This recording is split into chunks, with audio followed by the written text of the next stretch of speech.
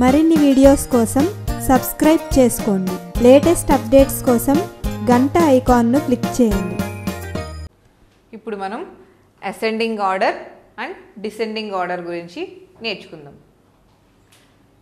Ascending order అంటే ఏంటి? చిన్న నెంబర్ నుంచి పెద్ద సంఖ్యకి వెళ్ళడం. ఇది అసెండింగ్ ఆర్డర్.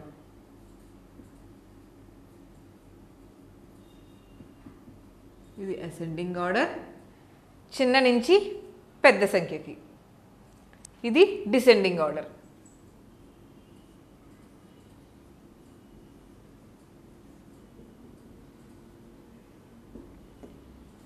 అంటే మనం చిన్న నెంబర్ నుంచి పెద్ద సంఖ్యకి అసెండింగ్ ఆర్డర్ అంటాం.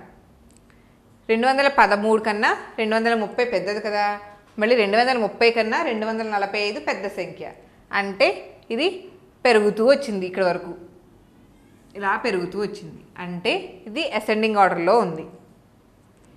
ఇది ఎలా ఉంది? డిసెండింగ్ ఆర్డర్లో ఉంది. 291 తర్వాత 245 తగ్గింది, నెంబర్ చిన్న సంఖ్య అయింది. నెక్స్ట్ 245 తర్వాత 230 నెంబర్ ఇంకా తగ్గింది. అందుకని ఇది డిసెండింగ్ ఆర్డర్ అంటాం. ఇలా అసెండింగ్ ఆర్డర్ అంటే చిన్న సంఖ్య నుండి పెద్ద సంఖ్యకి. అంటే ఎలా రాస్తాం? 213 లెస్ దెన్ కదా, లెస్ దెన్, మళ్ళీ లెస్ దెన్ 245.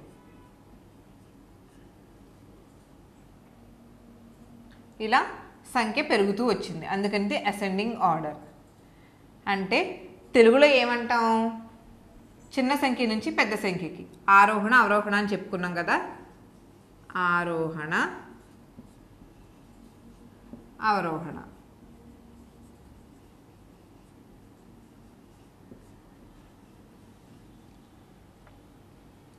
చిన్న సంఖ్య నుంచి పెద్ద సంఖ్యకి వెళ్ళడాన్ని ఆరోహణ క్రమం అంటాం. అంటే ఇందులో ఎలా గుర్తుపెట్టుకోవాలంటే ఆరోహణ క్రమం అంటే ఆరోహణ అంటే 4 అక్షరాలు ఉన్నాయి. ఇది 4 అక్షరాల పదం.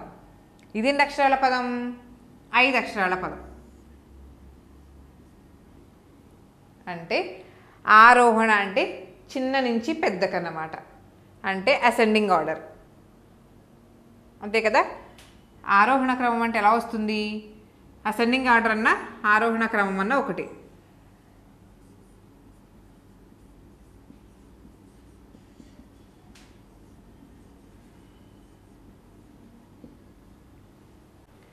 ఇది అసెండింగ్ ఆర్డర్లో ఉంది. అంటే అసెండింగ్ ఆర్డర్ అన్న ఆరోహణ క్రమం అన్న ఒకటి, అవరోహణ క్రమం అన్న డిసెండింగ్ ఆర్డర్ అన్న ఒకటి.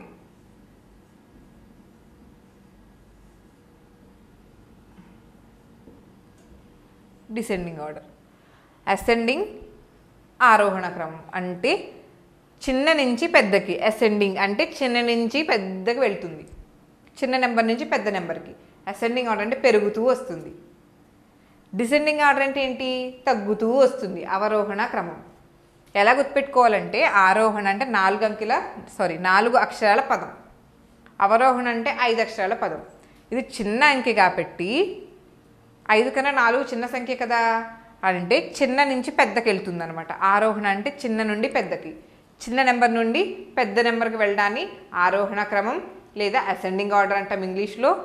అదే పెద్ద సంఖ్య నుండి చిన్న సంఖ్యకి, ఇలా పెద్దదాని నుండి చిన్న సంఖ్యకి ఇలాగా రావడాన్ని డిసెండింగ్ ఆర్డర్ కానీ అవరోహణ క్రమం కానీ అంటాం. అర్థమైందా కదా పిల్లలు? ఇప్పుడు మనం ఒక ఎగ్జాంపుల్ చూద్దాం ఎలా చేయాలో. ఇప్పుడు సపోజ్ 6, 9, 11, 2, 7 ఇలా ఒక ఎగ్జాంపుల్ ఇచ్చాను నేను. దీన్ని అసెండింగ్ ఆర్డర్లో రాద్దాం. అంటే ఆరోహణ.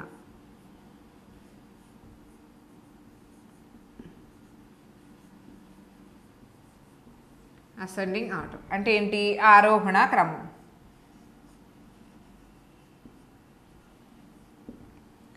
ఆరోహణ అంటే ఏం చెప్పాను మీకు గుర్తుపెట్టుకోవడానికి? 4 అక్షరాల పదం.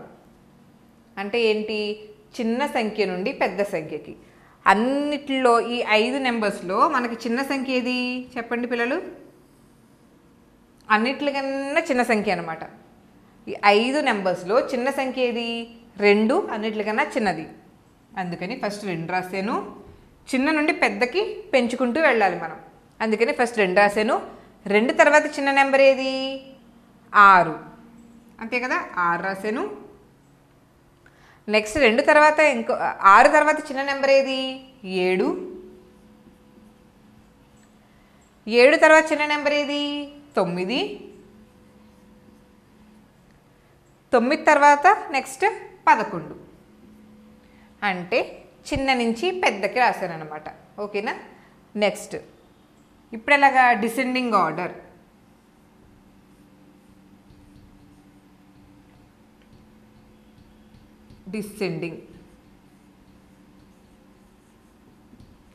డిసెండింగ్ ఆర్డర్ అంటే అవరోహణ.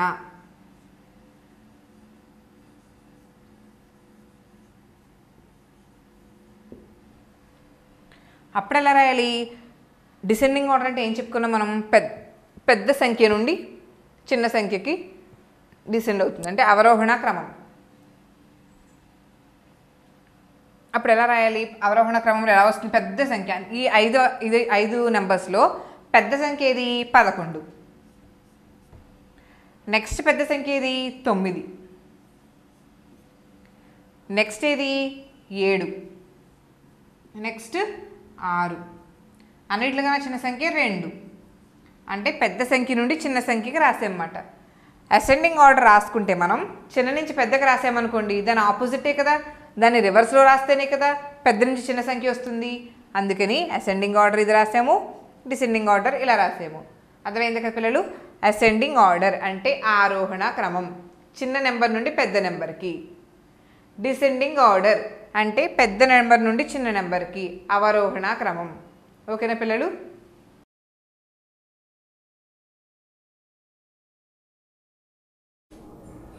మీకు ఈ వీడియో నచ్చినట్లయితే లైక్ బటన్ని క్లిక్ చేయండి. అలాగే మీ అభిప్రాయాలను కామెంట్ బాక్స్లో రాయండి.